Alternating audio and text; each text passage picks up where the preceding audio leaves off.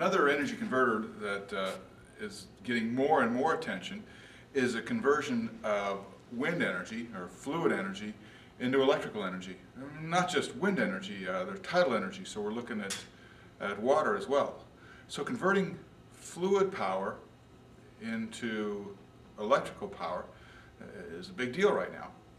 So let's check it out.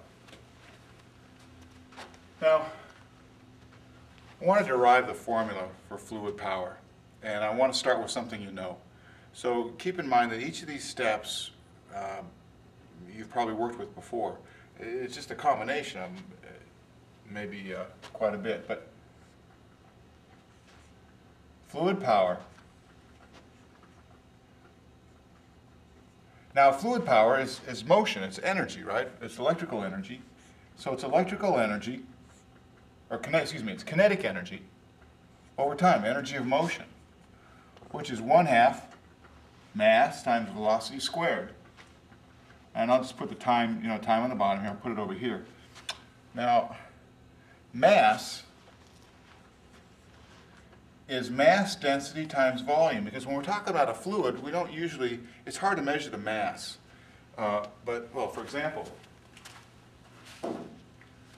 if I want like 3 ounces of water, it's just hard to hold it still. So we usually talk about the density of the water, or any fluid, and the volume we have. So mass is mass density times volume. Easier to measure. And that gives us 1/2 times mass density times volume over time. I'm just going to stick the time there so it's easier to see what I do next. Times velocity squared. So all I've done is I've taken mass and converted it to mass density times volume. Now volume over time, that's volume flow rate. So I can rewrite this as 1/2 times the mass density times the volume flow rate times the velocity squared. Okay, if you can get the volume flow rate, you're set. And there are measurements that will directly measure the volume flow rate. But if you're talking about a wind turbine, you want to know how much air is hitting the turbine blades. And so you're interested in the area of the blades. So now you use this equation. Volume flow rate is velocity times area, right? It's volume over time, but it can also be velocity times area. This is from, I think, the first 2 lectures of Physics 2. So that would make this 1/2 mass density. I'll say A times V instead of V times A. So I'll put the A here, the area. And then it's V squared times this V, that's V cubed.